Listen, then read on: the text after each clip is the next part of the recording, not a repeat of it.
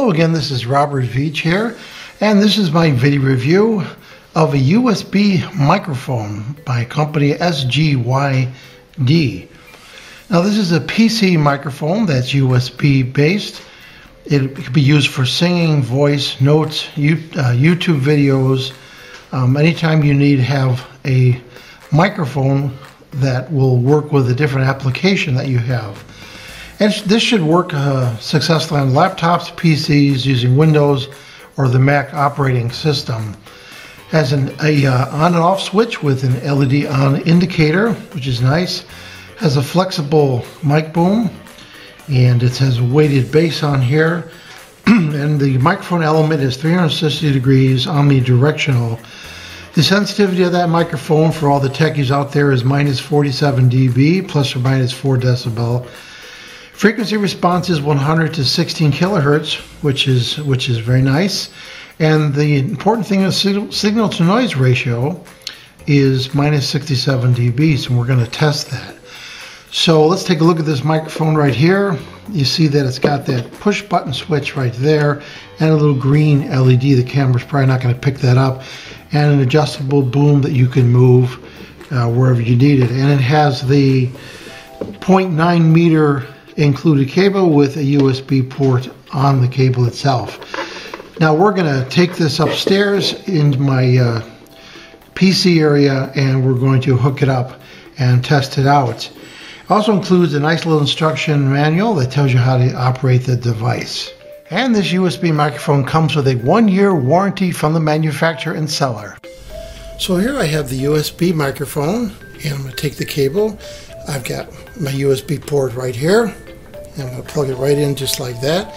Now the LED is not on. When you push that button, we're going to see what happens, and the window should recognize the device.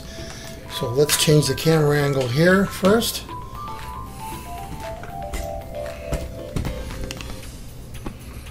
So let's push that button right now, and I see the blinking green LED, and I hear Windows responding. Now let's see what we got on the screen here. So the first time I did this, it found the drivers. So now that it found the drivers already, it's not going to come up with that screen. So now we can go and we can show you how to go about using it as an example. So I'm going to take the microphone and I'm going to point it towards where I'm at, so that is picking up my voice. Let's change the light right here so you can see it better. So there's the microphone right there. Now I'm going to run an application right here, Adobe Edition, as an example.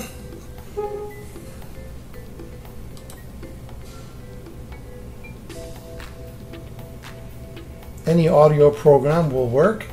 So I'm going to record just one of these tracks right here, and it's recognizing the microphone right there, and I hit record, and it should allow me to record. Now I'm going to put it up to my mic, to my mouth. Testing 1 2 3.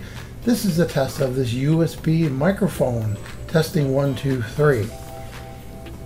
Now the levels can be set in your software, and in Windows you have system sound, and what you'll see right here is you go to recording and you get the microphone right there, and you can hit levels and you can see it set to 100% right there, and you can tell that it's working because you can see the little indicator going up and down right there.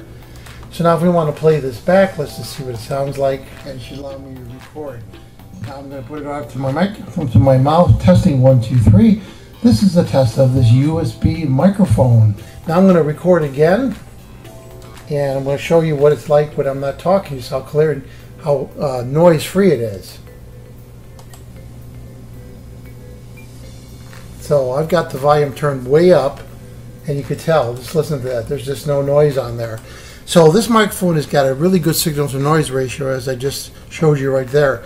And it records nicely. Just remember to keep the microphone element 1 or 2 inches away from your source, which is your mouth or your guitar or whatever is generating the music or the voice for this microphone, and you'll be okay.